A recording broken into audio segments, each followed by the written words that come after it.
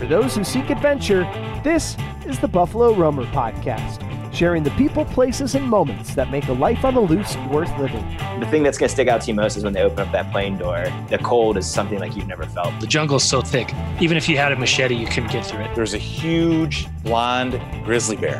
And when it saw us, this thing put its head down, stomped on the ground, and hissed like an alligator. I just crossed this brutal stretch of desert, and I was really suffering. I'm your host, Will Collins. I'm an adventurer, outdoorsman, and roamer of wild places. I've backpacked the Brooks Range, rafted the Grand Canyon, and have canoed from source to sea, both the Mississippi and Yukon rivers. I live for adventure, travel, fresh air, and diving into the unknown. And now, I hope to share my passion with you on the Buffalo Roamer Podcast. All right, episode 57 of Buffalo Roamer Outdoors. Here we go. Thanks for tuning in to another edition. Make sure you're subscribed if you're enjoying the podcast. Just hit that subscribe button wherever you're listening. A couple things we're excited about coming up. I got a couple speeches this weekend at the Outdoor Adventure Expo. That's in Minneapolis, Minnesota. It's put on by Midwest Mountaineering, the epic local gear shop and outdoor adventure hub for the Twin Cities in Minnesota. I'm doing two virtual presentations there, one about my canoe trips across the Yukon and Mississippi. That one's titled America by Canoe, Stories, Lessons, and Insights from 4,300 miles across the Mississippi and Yukon. The other presentation I'll be giving is called Catch More Fish. Tips, tricks, and stories to catch more fish from your canoe or kayak. That one will be all about catching fish from your canoe or kayak, as you could probably guess from the title. So looking forward to those speeches. That event's always fun. I've done a couple there before. And then, have a couple more coming up this winter after that one as well. So at Outdoor Adventure Expo, Midwest Mountaineering. It's awesome. So that'll be fun. Also, BuffaloRoamer.com. Check it out. We got swag full sale. Hats, t-shirts, sweatshirts, all the fun stuff. Okay, today's episode, Richard Larson is on the podcast. Richard Larson goes by the trail name Skittles. He is a through hiking extraordinaire. He's done it all, done a bunch of them at least. He's been at it a long time, but his latest rendition is the Snowbird Route. This is a trail that he conceived. It's or came up with, I should say. He's 5,000 miles from Key West all the way up to Angle Inlet, Minnesota. If you find yourself a map of America, go find Angle Inlet. It's a cool little conundrum up there.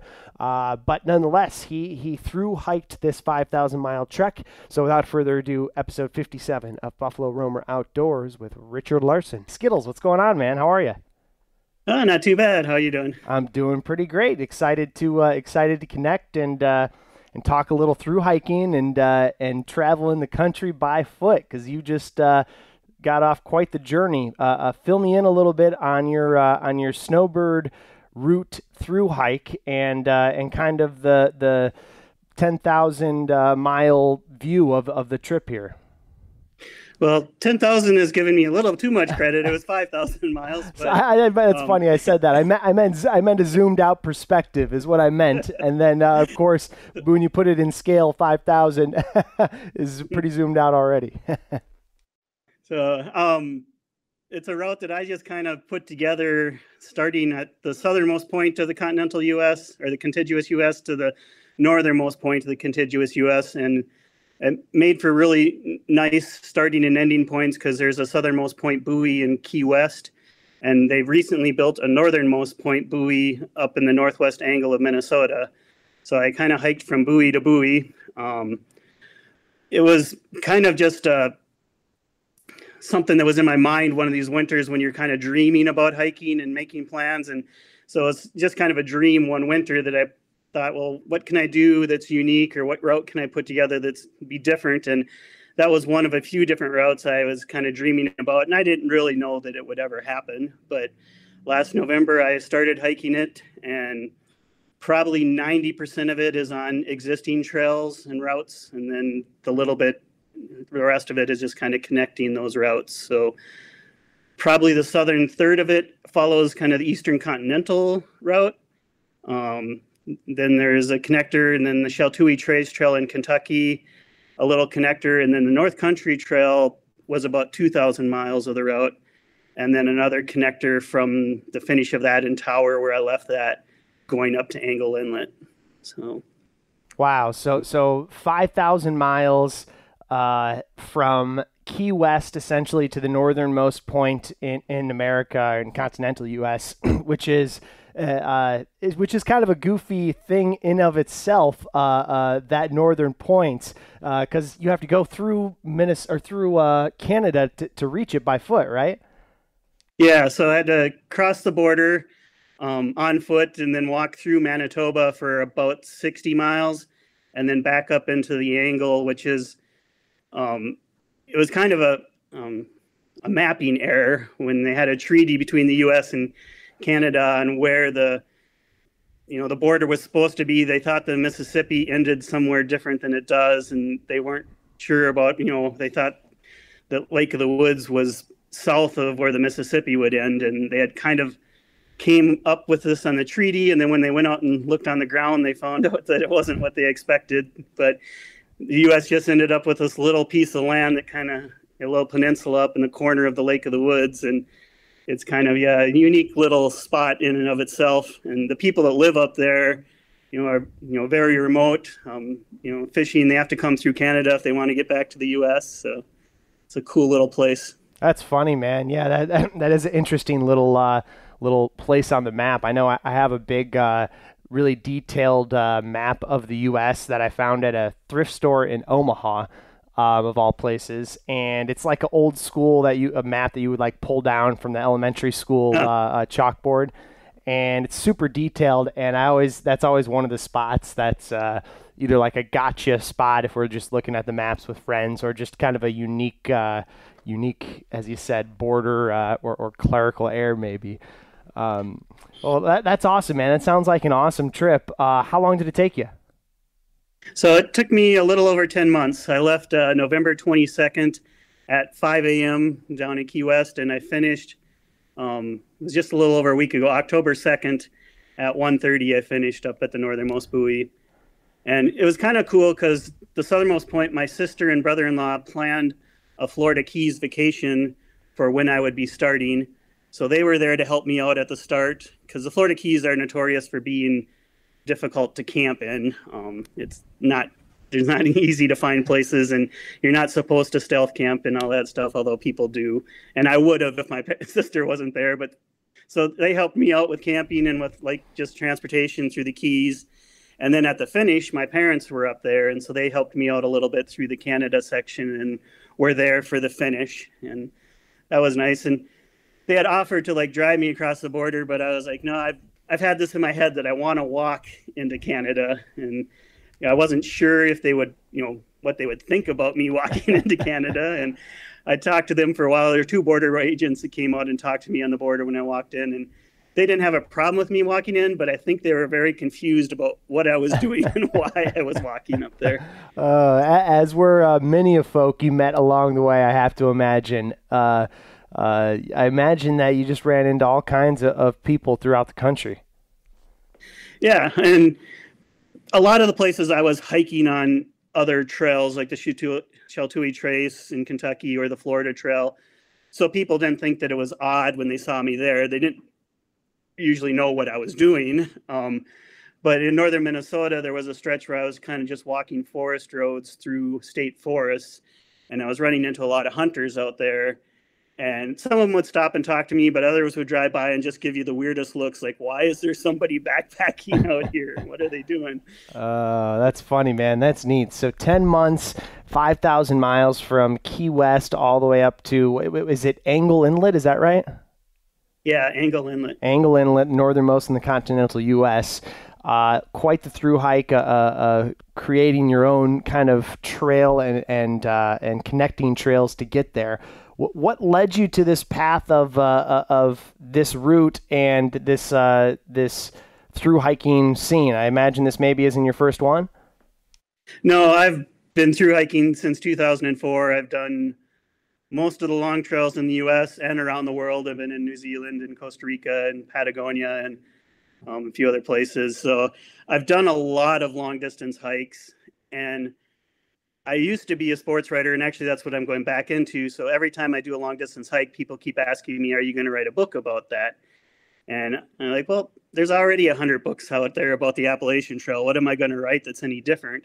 And so I think part of that was the motivation for doing this. I wanted to do something that was unique, that, as far as I know, nobody has ever done before in history. I mean, nobody has hiked it, and if you look historically, nobody would have walked from Key West to Angle Inlet. If they traveled that way, they would have done most of it by boat. So I think, that was impetus just to do something that was unique and different from maybe anything else that's been done before. And now maybe my family's been pressuring me, so I kind of am committed to writing a book now, I guess, about it. So. Oh, great. Well, I'll be looking forward to it, and I'll be interested to hear how that process goes. How was this trail or this trip different than some of the other journeys that you've had in the past since 2004, since you've been clocking miles?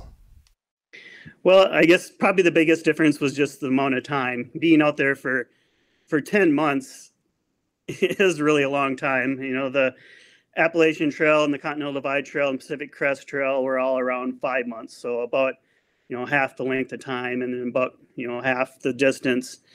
And so you're kind of spending a summer out there on those other trails, where this trail felt like basically I spent the entire year hiking, and it really does become your life. I mean, that's all I was doing just about every day. I'd take a few 0 days, but otherwise every day I just get up and walk 15 to 20 miles. And, it's going to actually be, I feel like I'm still taking a break now, but it's going to be a little different going back into the work world and, working daily and not out hiking daily. It's going to feel different, but it really, long distance hiking in general is a lifestyle. And, I did the Appalachian Trail in 2004 and just became addicted, or they say that it ruined me because it changed my life. And, this was just kind of an extension of that. And honestly, people were asking, well, were you tired? Did you want to finish when you're done? And I finished, and it was really cool to finish. But then as we were driving back, it was just a gorgeous fall day up there. And I was thinking, man, kind of would like to just be out there walking again. So. That's great. Yeah, it's and you're just a week out from finishing, you said, right? Yeah, it's just last Sunday, so a little bit over a week, yeah. How has that process been for you? I know sometimes that can be a tricky transition, and going back into not, as you said, lugging the pack on and hiking 15 miles every day. Yeah, this has been weird because actually I've had a bit of notoriety about this. There's been a few newspapers, and the Lake of the Woods tourism guy, Joe Henry, who works up there and I'd been in contact with, he kind of was in contact with different newspapers and TV and stuff. So I've done, I think, 4 newspaper interviews, and I was on TV once, and now I'm doing your podcast. So that's been very different. Usually you just finish a hike and it's kind of over and you kind of go on to what's next. So I've been able to relive this a little bit, which is fun. And, I enjoy talking about the hiking. So your route going from Key West up to Angle Inlet, it's kind of obviously we've said this, it's not a quote unquote sanctioned through hike, or however you want to say it. It's a bit of your own route, but it's a unique route as well, in that I don't feel that that's a very well traveled corridor of the country. You have the East Coast, the West Coast, maybe the Midwest, the Mississippi, that area, but it's almost like a little bit of it's like the Rust Belt almost, a little bit between the two. It's how did you find traveling through that area of the country? Yeah, it's different country than most of what I've hiked through before. Really, the only part that I had hiked before was the Southern Appalachians. So it was unique. Some of the places are really amazing, and some of the places you probably wouldn't hike if you weren't, doing a through hike. So, basically Western Ohio is a lot of farmland. It's a beautiful country in its own right, but it's not necessarily the place that you would plan, a backpacking trip to if you weren't connecting something else up. But so much variety in the landscape, from going through the Florida Keys, where you're hiking these historic bridges between the Keys, and then getting onto the Florida Trail, and you're walking in the Big Cypress Swamp for 10 miles, where you have thigh-deep water for the entire 10 miles, and there's alligators and cottonmouths or water moccasins around you. And And then like getting up in Alabama, I don't even know if I've ever been in Alabama before, but now I hiked across the state, and some of these areas that were new to me were surprisingly beautiful. The Pinhoti Trail, the Alabama portion of it, gorgeous country down there with the pines and, the hills and stuff that they have there. And then one of my favorite areas of the country, I think, is the Southern Appalachians, where the Appalachian Trail starts. And I wasn't on the Appalachian Trail much. I chose to do the Benton MacKaye Trail instead, and they kind of parallel each other down in that area, but nobody hikes the Benton MacKaye Trail and everybody hikes the Appalachian Trail. So you don't see, the time I was down there, they were saying that all the shelters on the Appalachian Trail were overcrowded, like more than 20 people at every shelter. Wow. And I think I saw 3 other people through hiking when I was on the Benton MacKaye Trail. So, it was unique to do a different route.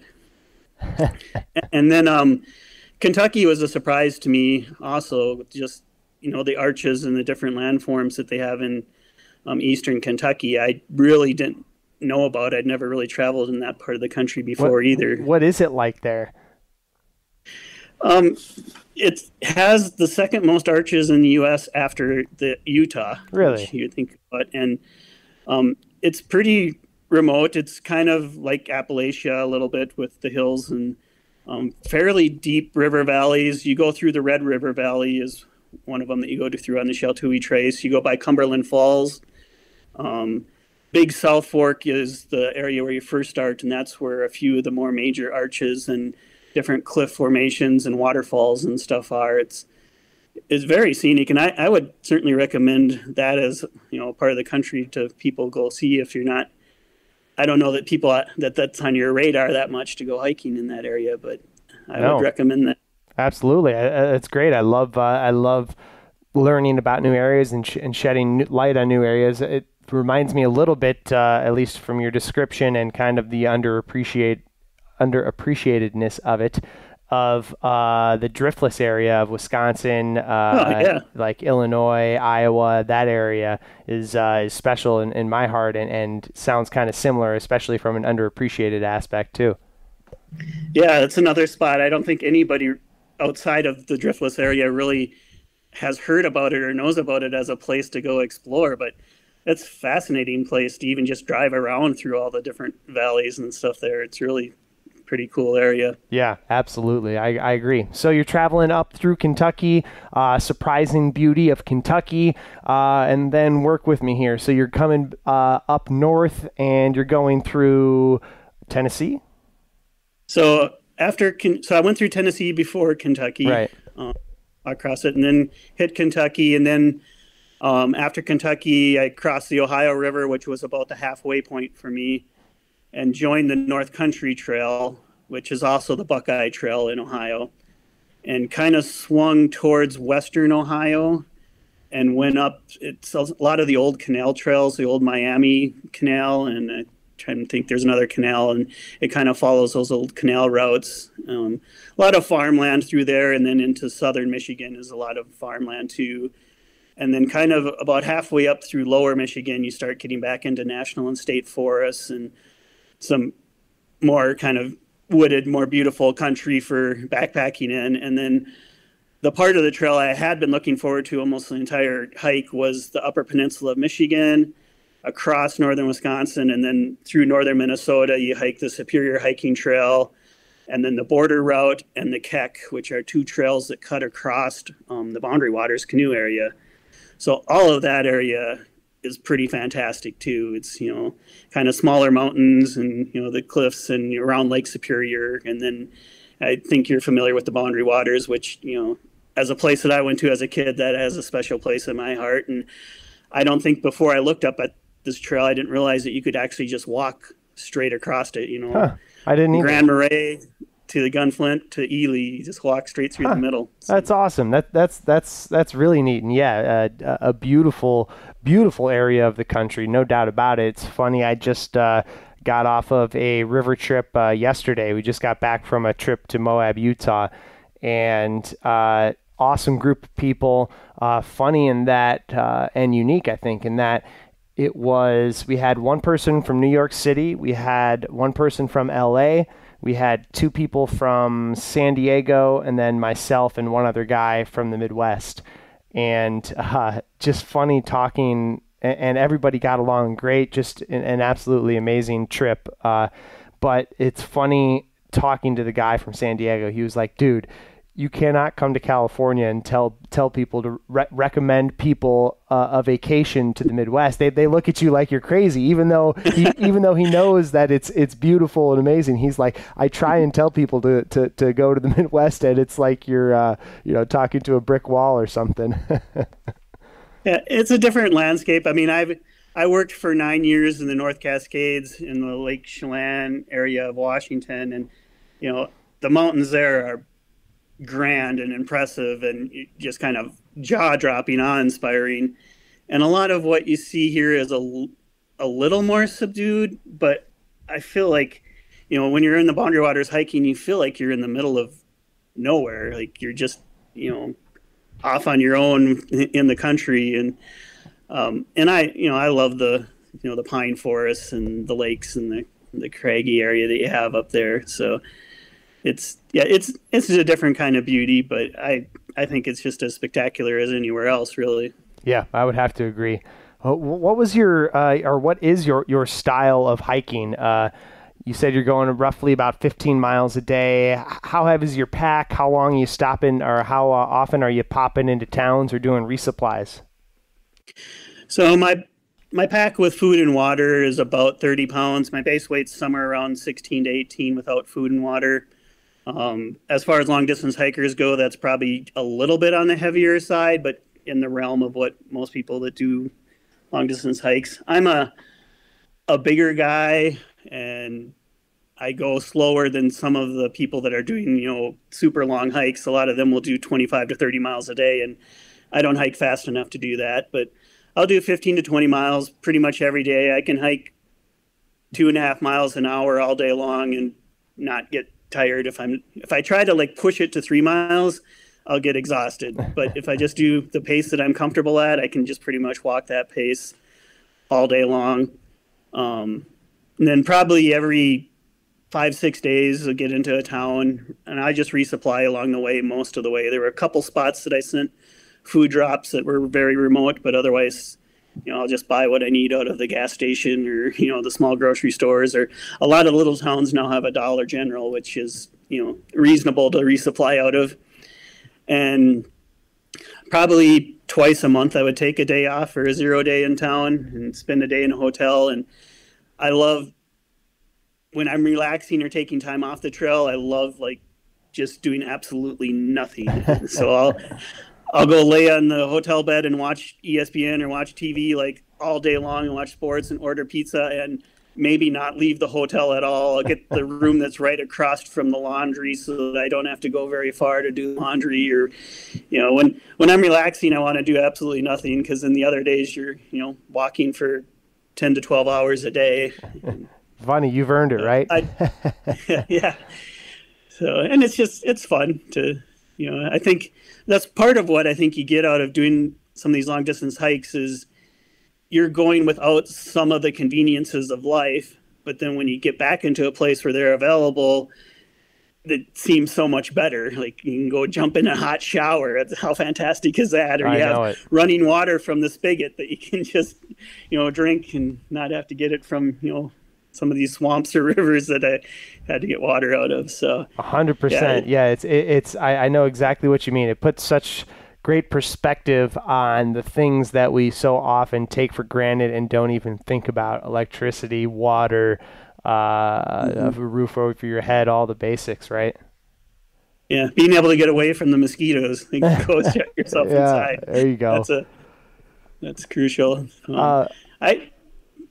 Go based on when I did this hike, I went through the winter and early spring, so I really didn't have bugs or mosquitoes until I got to the Upper Peninsula of Michigan, and then they were horrible. Go figure. So I had them for about a month and a half, and then they were gone by the time I kind of got up into northern Minnesota again. So that was kind of nice. I thought I might have to deal more with bugs than I did, but it worked out pretty good timing-wise. That's great. So how about... did you have to adjust or make any changes along the way as you went? When you start on the journey, you have this vision of exactly how it's going to go. Was that generally how it went, or how did you adjust as you went? Well, I would say that when I started the journey, I did not know exactly how it would go. I didn't have a lot of the route finalized. I was kind of doing it as I was hiking. I knew in general which trails I was going to connect up and stuff. And I think the fact that I've done a lot of long distance hiking previously, I kind of knew that I could throw my stuff in the backpack and just start walking and be okay and plan it out as I go.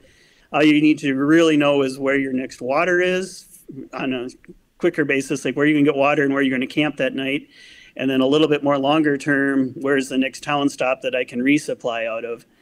And like the route that I was doing through northern Minnesota, I had no idea where I was going when I started this trail. There was that tourism director I talked to, Joe Henry up there, he put me in touch with a guy who's in charge of, I think, a snowmobile club. And I didn't talk to him until I was in Michigan. And I finally got a hold of him about 2 months before I got to that area. And he was fantastic because I just told him, well, I'm going to be going from this place to this place. If it was you, what route would you take?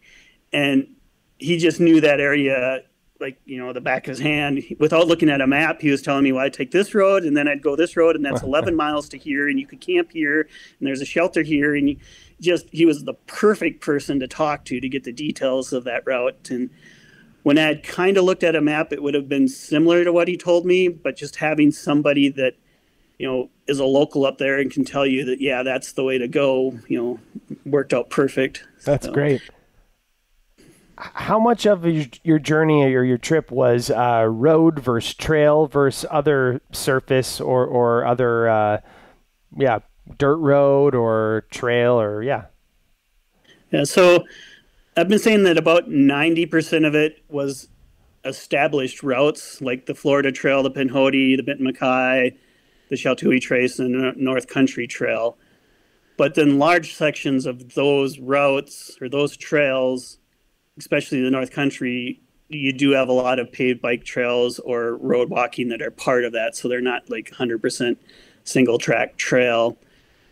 I would guess, and I hadn't really put it down on paper, but I would guess probably somewhere around 65%, about 2/3 of it was probably actual trail tread or very remote 2-track type road that, seems like trail. And then the rest of it probably was split evenly between paved roads or gravel roads. The longest section of road I had was at the very end when I was going from Tower, Minnesota to Angle Inlet. That was probably 90% road, but probably 2/3 of that was really backcountry gravel roads in the middle of nowhere that nobody drives except for some hunters when they're hunting. So it still felt fairly remote. The paved highways that you walk are not that great. And some of one of the bigger problems with road walking is that you have to deal with people's dogs. People always ask you if you have any bad wildlife encounters, because alligators or bears or anything like that. I don't really worry about the wildlife, but people that have aggressive dogs when you're walking on the roads, you'd have pit bulls or Rottweilers or other aggressive, terriers that come out after you. And that's a little scary. And I did have one kind of attack in northern Kentucky where I got surrounded by 7 dogs of different breeds. And one of them kind of lightly bit my thigh. It just barely broke the skin. It wasn't a huge puncture, but the guy who owned that place came out and he called the dogs off at that point. Otherwise, I'm not exactly sure what would have happened. And up until that point, I felt pretty confident. I'm a big guy. I'm pretty assertive when I see dogs, and I can face them and yell at them. And they really didn't scare me that much, although I had quite a few dog encounters before that. But then after that one, I think it got to me a little bit, because then the next time I saw any dogs, it kind of had little flashbacks, and you're thinking about it a little bit more. And it took me a few weeks before I felt a little bit calmer about running into dogs again. And then, so you look up stories on stuff when stuff like that happens, and there's people quite often that are killed by dogs or have, attacks. And they kill more people in the U.S. than bears do, or some of the other animals Sure. that you might be more afraid of. So Yeah. that was definitely, if you wanted a negative aspect of this trail, that was the negative aspect. Was Seven dogs and I don't- surrounding you. That sounds spooky. Yeah, it was. I mean, you're prepared if you have one aggressive dog. You can face it. You have your pepper spray or whatever. You feel like you can handle that. And two, still pretty good. But once you start getting multiple, it's you're like, well, what do? You can't be facing all of the dogs, So What that was a pretty scary situation. That sounds like it. What was there any moment where you were or what was the point, I guess, where you thought you were most either out there or kind of off the beaten path along the journey? But I do think the most remote place was through the Boundary Waters, the Border Route trail that goes between Grand Marais and Gunflint Lodge, and then the Keck, which kind of goes between Gunflint and Ely, felt like the most remote.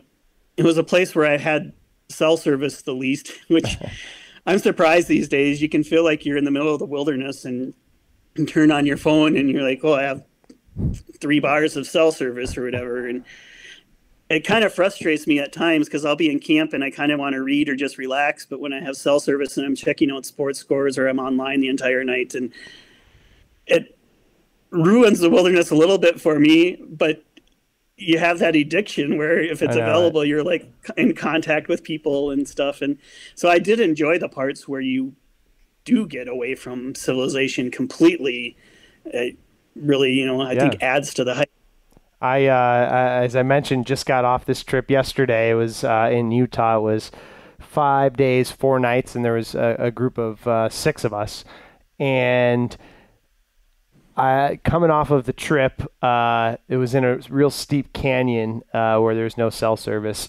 And coming off the trip, as soon as cell service pops back on, all of us, one girl on the trip actually lost her phone. So, but as soon as everybody else got back on, we're all checking the phone, checking all the updates. Meanwhile, she's sitting there watching all of us check the updates, feeling like crap because she lost her phone. But one of the things that makes it unique in this trip in specific, I think, is that there's no cell service because, it's such a group kind of bonding, for lack of a better term, a trip, because you're only there focused on the immediate surroundings, the group that you're with, and you're sitting around the campfire sharing stories. You're not buried in your phone doing whatever. And I think that is a big piece of the pie as to why some of those trips are so special. Yeah, you're so much more in the moment. You're so much more involved in where you are and what is happening to you when you don't have those outside distractions. And talking about everybody being on their cell phone when she got in there, the last 9 years before I started doing this hiking last year and this year, I was working for the Forest Service, like I said, in Chelan, and where we worked up lake, we had no cell service. So our Forest Service crew would go in for 8 days, no cell service. And then we'd be taking the ferry down lake, and there's a point on the ferry where you get back into cell service. And we'd be playing cards or hanging out and, doing stuff as a trail crew. As soon as the phones started pinging, we're all just buried back in our phones. And I was included. I mean, I can't absolutely disparage anybody else because I was doing it too. But it's such a weird culture that we now where you're just so obsessed with your phone versus what real life or the people around you. So totally. And I know, I think a sentiment that I picked up on some of my trips as well, and it sounds like you have as well, is like there's so much divisiveness out there, and so much in the news media tries to convince you that your neighbor or that your the state next to you or whatever it might be is bad. But I found so much good in just talking to people of all walks of life. I found that's one of the cool things about these trips, like we've mentioned. You found that as well? Yeah, definitely. And I probably am a bit more liberal or independent, more liberal on the side of it.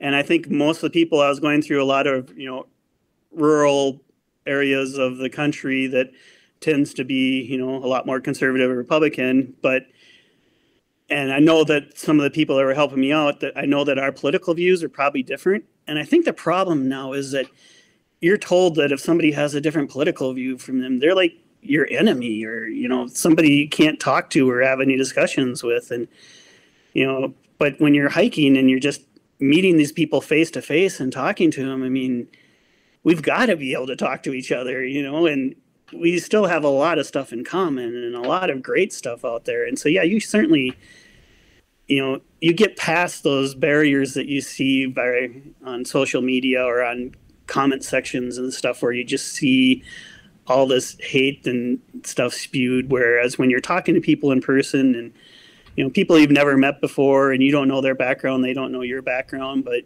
you can just share this shared experience. And yeah, I think kind of what I've been saying is I think our country looks a lot better at ground level, than it does, through the internet. Yeah, no doubt about that. I would, you hit the nail on the head with that one.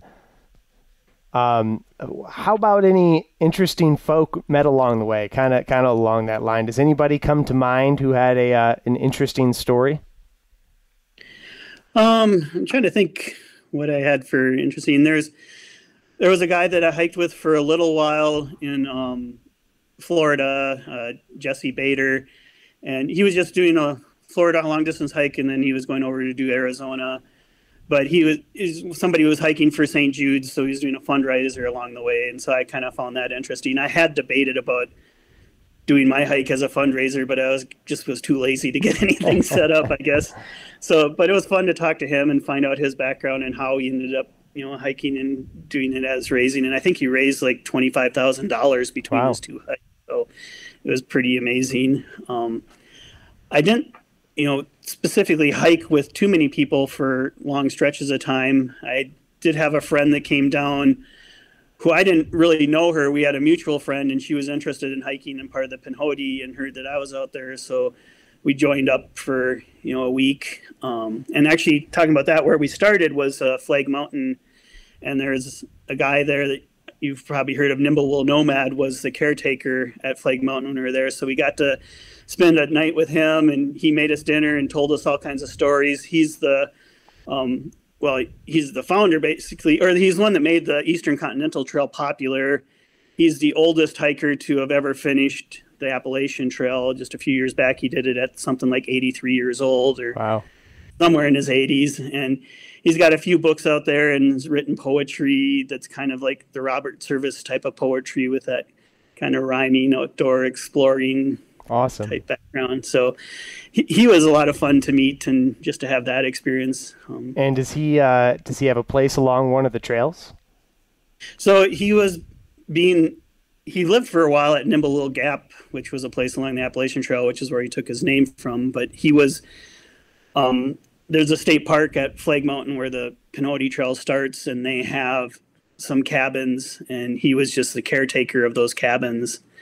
And so I stayed in one of the cabins, and then we went and visited him in his house up there. And so that was fun.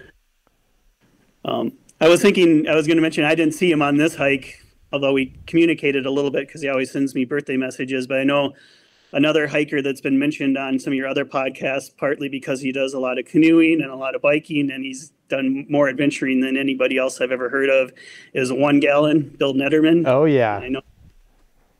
I know that you and a Graybeard had talked about him, and he's probably, from all of my hiking, he might be one of the most fascinating people that I've ever ran into. Yeah, I think he's on, he just pushed off on a new one I saw recently, I think. I don't know where I saw it, but I saw somewhere that somebody had connected with him, or that he was cutting a new journey at the moment, I think. Yeah, I can't remember. So he sends me, my birthday's August 21st, and he always sends me a birthday message, and I think he does this to a lot of people. And then usually that's when I respond back and say, hey, where are you, or what adventure are you on now? And it's always a different adventure. And he's done all of the Triple Crown trails in the U.S., Appalachian Trail, Pacific Crest, and Continental Divide Trail. He's done all of them 4 times. And just doing them once is a lot. He's done just as much, kayaking or canoeing, down the Mississippi, and the reverse trip of Lewis and Clark. He's done the Yukon. He's done a bunch of trips up in Canada. And then he's also done all those long distance biking trips that I don't know about. So he's a fascinating person to try to. He'll talk to you a lot. He's a big talker, but he's under the radar. He's never like in any media or backpacker or anything like that. So the only people that know of him are, other long distance travelers are the only other people I hear about him. But I think he's a fascinating individual. You bet. Where'd you run across him? So I met him the first time on the Pacific Crest Trail. And actually I met him and another kind of legend of the Pacific Crest Trail, Billy Goat. I met the two of them the same day. I've heard of Billy Goat as well from another podcast guest on the PCT. Yeah, he used to hike the PCT like every year for about 20 straight years. And he's got probably 40 or 50,000 miles under him. I don't know how many. There's an award. The Florida Trail actually has Billy Goat Days. They have a little celebration in Orlando because I guess he's famous on the Florida Trail too for doing that all the time in the winter.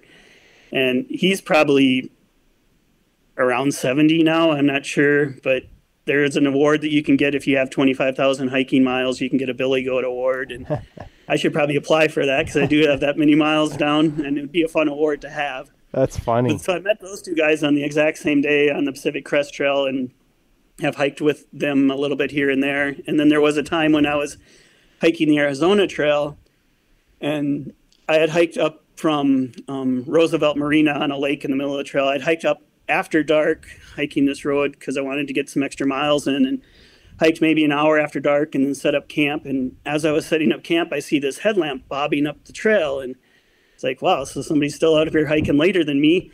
And he gets up to where camp is, and I can't see who it is because it's pitch black. And I hear this voice, which is One Gallon has this very distinctive voice. And so this voice calls out like, hey, do you mind if I camp here? And I'm like, 1 gallon. so I just randomly ran into him on the Arizona Trail, and then we hiked together for 4 or 5 days. That's cool, man. Yeah, it's funny how that works. It's a small kind of community, and if you're out there a lot, there's a good chance that you could run into somebody. And that's one of the cool things too about these different communities is, if you live either anywhere on a river or near a trail system or near mountains, it's like there's a chance that one of these characters could stop into your town and you just be an unsuspecting person hanging out, and they could just pop up, Yeah, I do think it'd be fun at some point if I ever settle down somewhere to have a place near one of these trails. Maybe not the Appalachian Trail because that's too busy, but some of the less busier trails, and just have the experience maybe to give back to some of the hikers and, to be able to share that experience with them too and have them share what they're doing. I think it'd be fun to kind of live along one of those trails. It would be. And yeah, you do get to know when you're long distance hiking, you get to know other people that are kind of doing similar things as you. And I have a lot of people that probably think my lifestyle is a little weird because I'm hiking all the time and I basically work just to save up money to hike. But it doesn't seem weird to me because I have all these other friends that are out doing stuff. My friend Buck 30 is doing a hike in the desert right now, and I have a friend Heather Steady, who she's just finishing up the National Scenic 11. So there's 11 National Scenic Trails in the U.S., like the big 3, and then Arizona Trail and Florida Trail, and a bunch of lesser known, like small ones. And she's going to be probably like the 7th or 8th person to finish all 11, and she'll be the second woman to finish all 11. But I have, and then 1 gallon or whatever, I have all these friends that are always out doing these adventures. So it kind of seems normal to me. This is what, the people I know do. I know what you mean. I found the same thing, especially through this podcast, talking with people. It's funny because it seems a little less, like you said, yeah, it seems like more commonplace. Now when I think about paddling the Mississippi River, like it's not the same way I thought of it in 2017 before I had gone and did it. It's like, oh yeah, I know all these people have done it. It's an awesome trip. We have this little community, and it's still a pretty small world, but when you're living in it, it seems like it has more tentacles than you expect, right? Yeah. And I was thinking you were talking about just going back in history from thinking of how things changed too. Like when I first hiked the Appalachian Trail in 2004 and then the PCT in '05 and the CGT in '06, they didn't have smartphones back then. And we had, you had to rely on your paper map and your compass, and there weren't as many people out there. It does seem like it's gotten a bit more popular, especially the main trails. And the Mississippi, I think more and more people are canoeing the Mississippi. It's kind of become a bigger thing. And just the changes, now a lot of the trails, you can just download the Far Out app, and you've got this app that shows you a red line exactly where you're supposed to walk and tells you where the resupply options are. And in many ways, it makes things really simple and easy. But in other ways, sometimes I miss not knowing, because a lot of times it was fun to find out, when you get into town, what's there, what's going to be there. And but in other ways, like this new technology is helpful too, because there are some places where I'd be doing road walks where there wasn't like a lot of public land and you had to figure out where you're going to camp.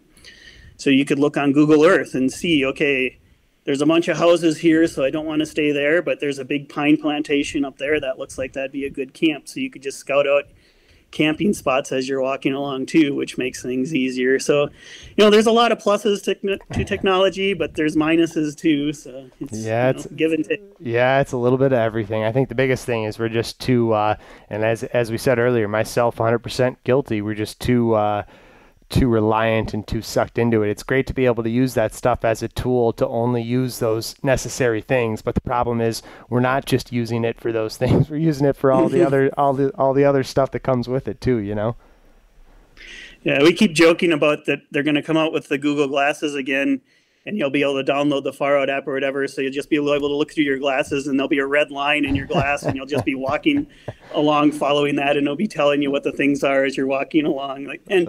It's kind of a joke, but I actually could see that eventually happening. That's funny. What did you have a favorite? And I know you mentioned Kentucky was surprisingly beautiful, the Boundary Waters. Did you have a favorite section or a favorite part of this hike?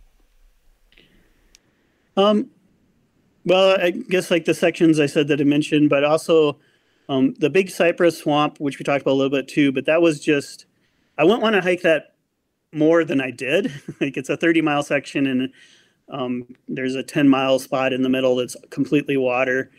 And that was enough of it, but the experience out there was, I've never hiked through anything like that before. The Cypress Swamp with the egrets and the birds and the different wildlife that's down there. I felt like I was walking through a National Geographic episode. And so it was really a fun kind of cool experience. And I would say a lot of Florida was that way for me. I enjoyed hiking through it once. I really probably don't have a desire to go back and redo it, but and why do you say that? It was different. Well, I think it was stuff that was interesting and unique one time. Like the landscape was cool to see once, but it's not like walking through a swamp isn't something you really want to do all the time. And the southern part of Florida when I was down there was still pretty hot and humid and not, I like cooler temperatures and stuff too. And the landscape, it's pretty flat, and it's not, the thing that makes it interesting is that they have the unique flora and fauna down there. But now that I've experienced it once, I think there's other places. Although that, in general, that's the way I am. I don't really like going back and redoing stuff. I like to go explore new places and do new trails. So, what's the logistics of hiking through a cypress swamp? Because A, that doesn't really sound possible, and B, I'm imagining like wooden camping platforms or something. I don't know. So there's a couple of really small, what they call pine islands, and they're just a couple feet higher than the rest of the cypress swamp. And so you hike till you get to one of those islands, and there's no place to take a break other than those islands, but you get to one, and then you can just walk in through this little like tunnel of brush. You walk up into this island, and they've usually cleared out a small spot in the middle of it that you could camp at or at least take a break at. And so you're walking on a road, on a trail, literally through the swamp? So, literally through the swamp. There is a trail underneath. I mean, they cleared it so that you can walk, that there's a path, and it's very well marked. There's these orange blazes all the way. And it's basically part of the Everglades. And that area during the summer and when it's hotter, the water goes away and drains. And so if you hiked it, say, in June, which you never would do because you'd die of the heat, but you could walk through there without there being any water. So the landscape just changes based on the time of year and after they've had their monsoon rains. Like right now after Hurricane Ian, it's probably so deep that you couldn't hike it at all. I'm sure it's probably just deep if Right. you probably end up swimming it. So if you wanted to take a break between Pine Islands, you could take your pack off and like hang it on one of the cypress trees. You couldn't really sit down anywhere, but you could at least get your pack off your back for a minute or two if you wanted a slight break. Wild. You mentioned the dogs. What other challenges or tough? Did you have any tough days, or what challenges might you have faced? Yeah, I think if you're out there hiking for 10 months, you're always going to have some bad days, and it's often hard to say what causes them and what causes you to come out of them. But there was a few times where I was feeling less enthusiastic about hiking, or a little bit just down about the trail and not that excited about it. And it would last for a day or two, whether it was just bad weather or rough trail, or just not feeling that energetic for that day. You'd have episodes where you didn't feel great, and then something would happen where you meet somebody and talk to them, or the sun is shining, or you just see this cool landscape, or something just helps pick you up, or you just happen to have a good day where you do 25 miles or whatever that you feel good about, or something like that. But there was definitely, I'm sure there was 4 or 5 times where I was feeling a little bit like, I'm not that excited about the trail right now. But most of the days I felt really good about it. I think if you went too long not feeling good about a trail, like if you went for a week or more, there's no reason to keep on going if you're not enjoying it. But I just enjoy, it's such a simple lifestyle. Like stress-free for the most part, you're not worrying about things. You're just seeing new country every day, and just, you have this set plan ahead of you for the next day. Like, okay, I'm going to hike 17 miles to this camp, and this is what's along the way. Like, you'd kind of look at the night before, and it's kind of magical to me just to be out there and be able to do that. And so I knew when I was having bad days, I knew from my prior experience that I would enjoy it, continuing. I'd always told people, if they ask, like, what's the secret to doing a long distance hike? To me, the secret is just to want to be out there more than you want to be anywhere else. Great way to put it. Physically, your body will get in shape to do it physically, and logistically, you can figure out all that stuff. It's always mentally, like, if mentally you are excited about it and want to continue, then it's great. And, if mentally you get to a point, and some people do, and that's fine. If you get to a point mentally where you're just done with a hike, then you're done. You got what you wanted out of it, and it's time to go do something else. Yeah, so. Absolutely. Well, hey, Skittles, man, it's been a real blast chatting with you. I'm going to kind of wind her down here, but what you said you're heading up to Ketchikan to catch a paper gig, right? Yeah, so I've worked for a newspaper up there a few times in the past as a sports writer, and they know that I'm kind of a nomadic person, and the publisher up there, whenever they have a sports editor that leaves, they'll often just check in with me and see what I'm up to.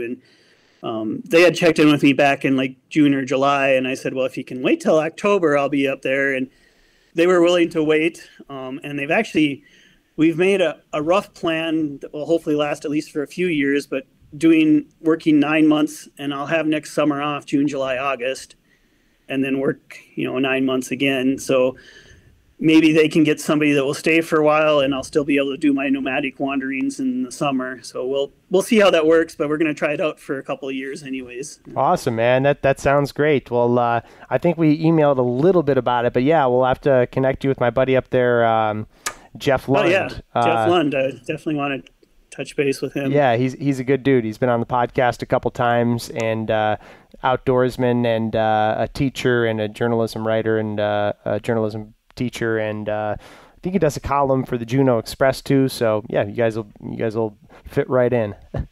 Yeah, maybe he can get me out there fishing. That'd be a good thing to do up there. Yeah, absolutely. Well, hey, Skittles, really enjoyed the conversation. Any last thoughts or anything to leave us with?